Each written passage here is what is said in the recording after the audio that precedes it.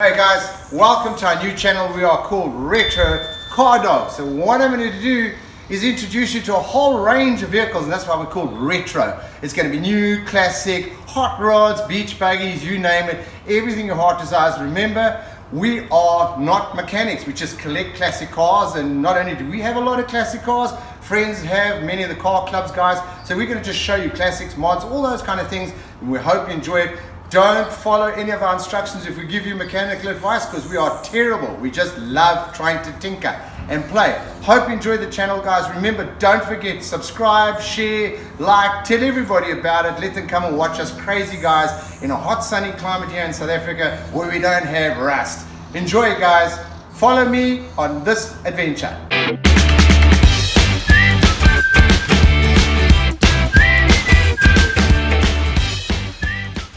Okay guys, so what we're going to do today, I'm going to take my hat, turn around because I don't want my hat dirty. You can see I'm not dressed in nice clothes, but I'm going to get my 59 Zephyr 6, Ford Zephyr 6 Abbott going. So I'm going to ask Dean to give me a hand because I'm not a mechanic, I'm useless. Dean, really, come on bud.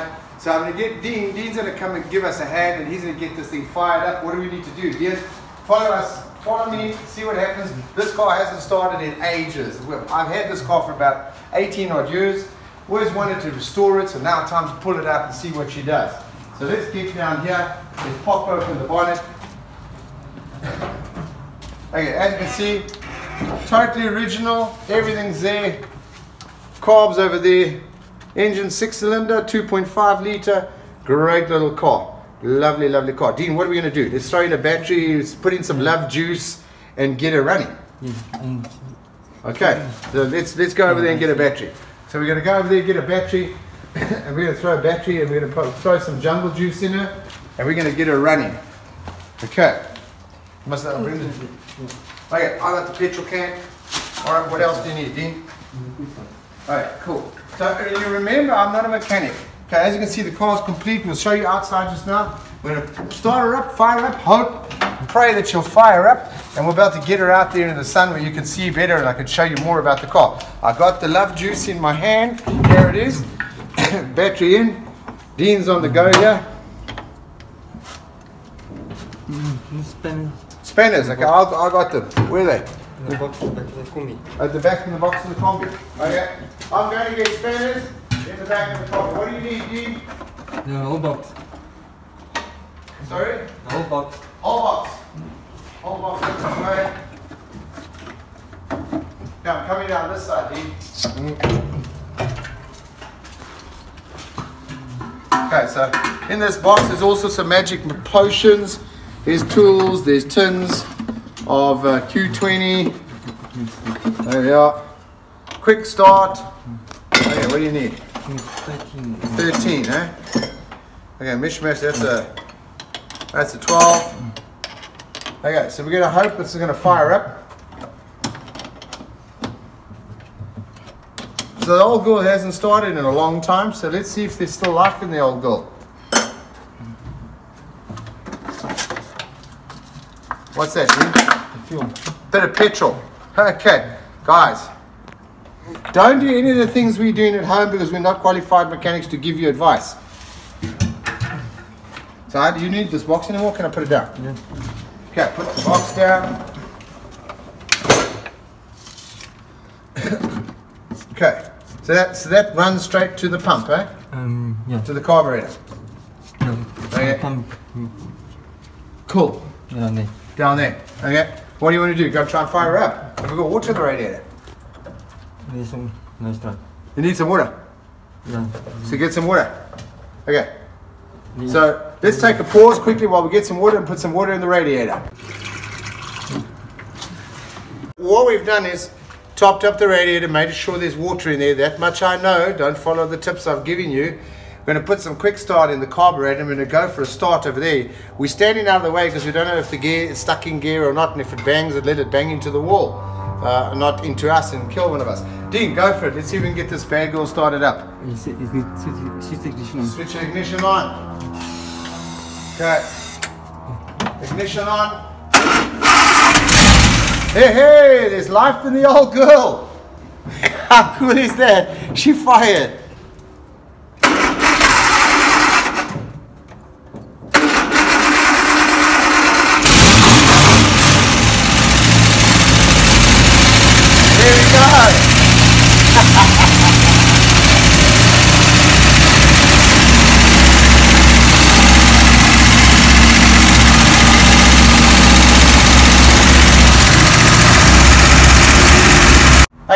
back. As you can see, we've successfully moved the car out. I've got to say special thanks to Dean because all the brakes were locked up and he did wonderful things there. Jacked it up, took brake shoes out, and that's so we could roll the car back. So I want to give you a guided tour, and first thing we do is just pop this bonnet and have a look under this bonnet. You know, you all saw it, that it runs, so that's really cool.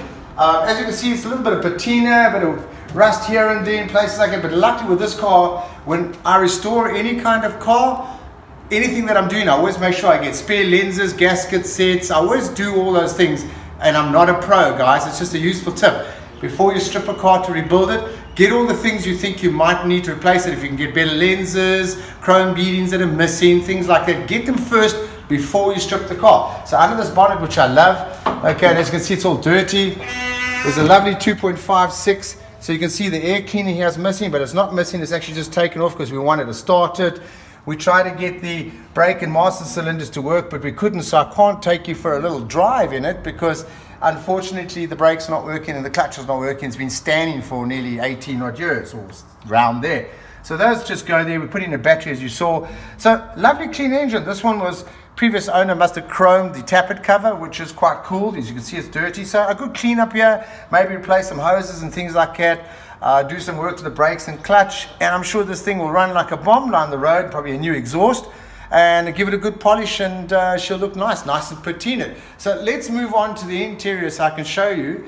So as you see, the hood ornament was missing. I got it like that. Just now I'm going to show you all the parts that I've got for this car.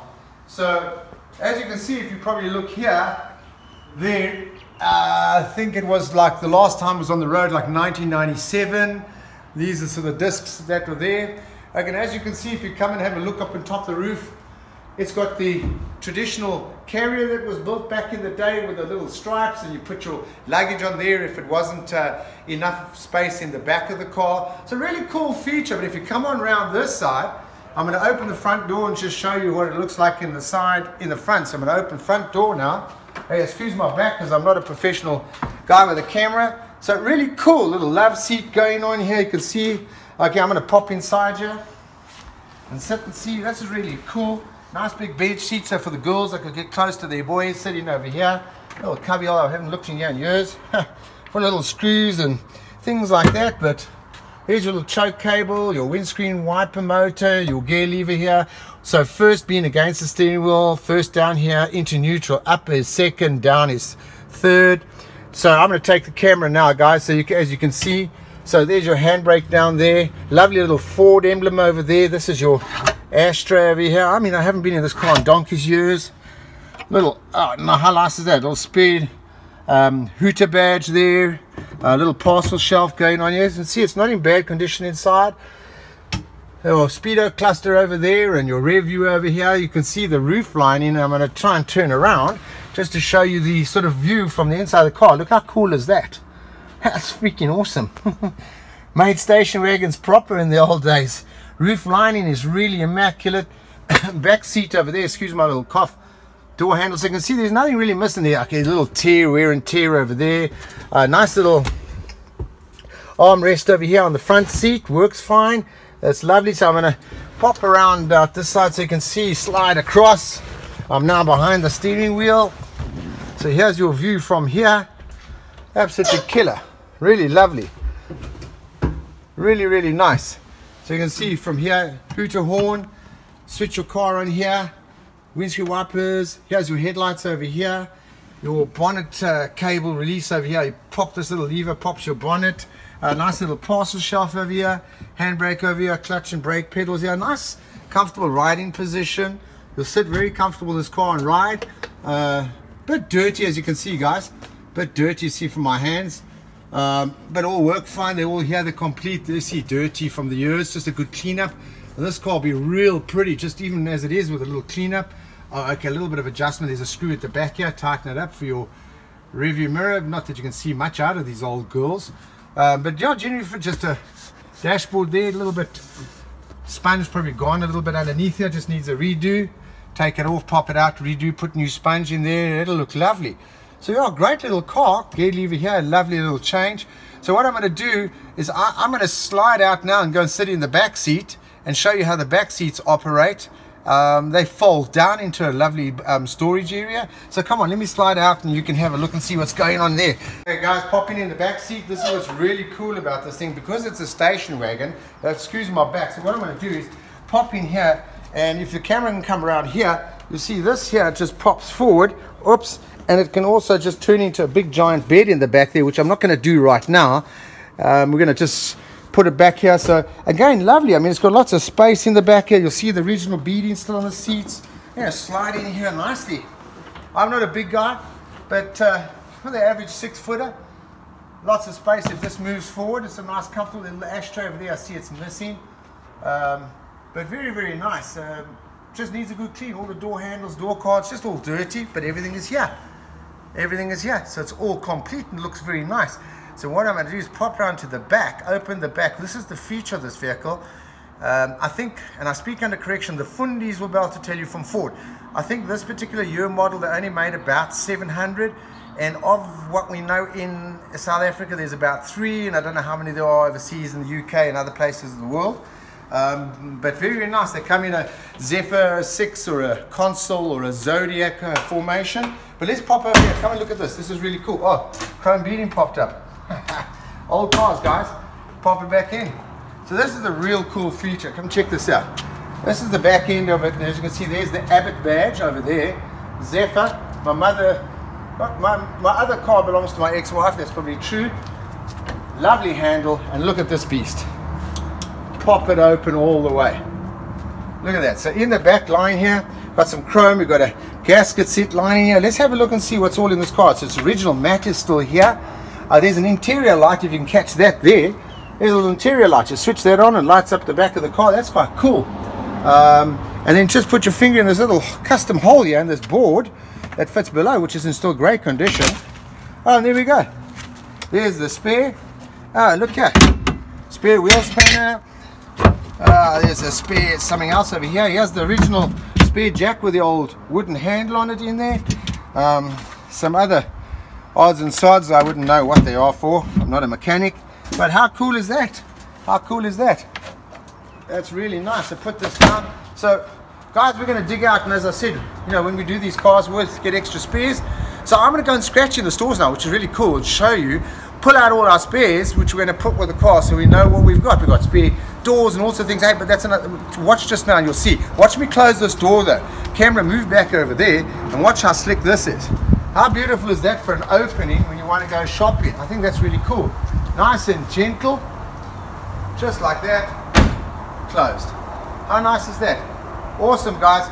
So this is my 59 baby. Little roof thingies here to tie with your luggage on. So it's got everything, little rain channels, really, really cool. So I've got spare lenses and all sorts of things, but we're going to go and dig those out now, guys, and show you. So guys, hang around. I'm going to show you some more exciting stuff. Don't forget, you've got to do a couple of things. Subscribe, share, all those kind of things. Do it. Lots more. We've got hundreds of videos to come out, all sorts of cars. Stay tuned. Got some more stuff coming for you now. Hey guys, so we're going to go now and find the parts for this car, which is buried in all sorts of little corners. But come with us. You're going to see my best mate Brian, and maybe I'll give you a wave at the camera. He's camera shy. I think it's his stunning good looks. I'm not sure. So in the back anyway, as you can see, there's Brian. Brian, give it a hello. Shyness in the mirror. So guys, underneath those tarpaulins is all the doors and fenders and things like that over here. As you can see, packed in here. We're going to pack all of this and take it outside. So let's get this off. Can you manage it, V? Yeah. Okay, I've got this banner. This one loose. Yeah. Okay, so guys, hard stuff to get. Fenders, bonnets, doors. Oh, you got this here as well. Okay, so it acts as a secondary storage for other stuff as well. There's a roll of this over here too, V. Oh, it's caught my pants. Okay. And it's a hot day today. I can really Joburg hot. Okay, there's some paint things there. We can go over there. So we probably started with this one. Get this one, the first one out. Okay, they're wedged together. We might have to take two of them together. Okay. Getting too old for this, guys. As you know, this is a young man's game, but We'll try. Come on, Dean, your turn. Go, bud. Go and get some parts. Let's bring them out. So this is 2 fenders. This is 2 right fenders. I'm getting my gym workout in today. So I'll put them down over here. So let's just see. Oh, yeah. Okay. 2 right fenders. I can't separate them right now. There. Yeah, door. Also hard to come by. Pairs, follow us. Come on, guys.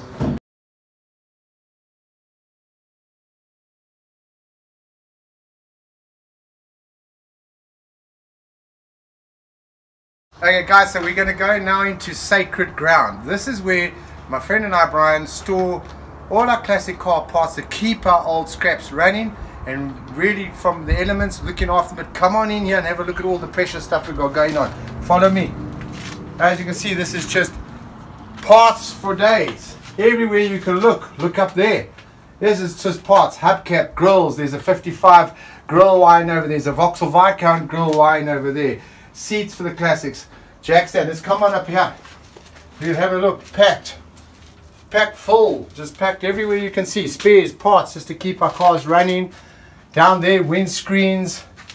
Over there, tail lights, as you can see. Steering parts, all sorts of things here. All the shelves packed full. But what we're really after is over here. Like I said, spare set of Zephyr tail lights. Now have a look over here amongst my other chrome. So I've got some other chrome, and right in the back buried here is the other one. But let me just get some of the stuff out of here. This is a windscreen wiper motor, some overriders for the Zephyrs. Okay, but let's just get this out of here. In the back there. Oh, okay. This is for a 55 Mark 1 Zodiac, which I had. Okay, let me put it there. Hope that doesn't slide away. Okay, so here we go. Here it is. Let's get in there. Come on, work with me. I'll get in there eventually, guys. Here it is. Another spare tail light. Let's put that over there. Hope it doesn't slide away. Some other Zephyr parts, which we've got as well. Put those back there. All Zephyr parts, as you can see here, guys. All this chrome stuff up here is new old stock. So we flew up to Kenya many years ago and bought a container full of brand spanking new Vauxhall and Zephyr chrome that had been abandoned in an old spares warehouse, and we brought it all back here, and we've got all brand new chrome for our cars, all stacked up here. All up there, you can see on top there, we've got brand new grills. All the way down, we've got brand new tail lights. If you come down in this narrow passageway over here, for the Vauxhalls, for instance, because we've got Vauxhalls and Zephyrs, which you'll see in the other videos, tail lights for Vauxhalls, all kinds of things. We've got points, plugs, fuel pump, all those kind of things, headlight clusters, all the kind of things you need to keep your classic cars going. We've got them, and that's the only way we keep our cars going. And it's really exciting, guys. This is such an exciting trip for us, putting out all the parts of the car. Hope you've been enjoying it, guys, and I really look forward to seeing you all in our next video. Don't forget, subscribe, share, like, tell everybody you like about it, and come join us again for the next adventure. And it could be a Lamborghini, we don't know. Join us soon, guys. Bye for now.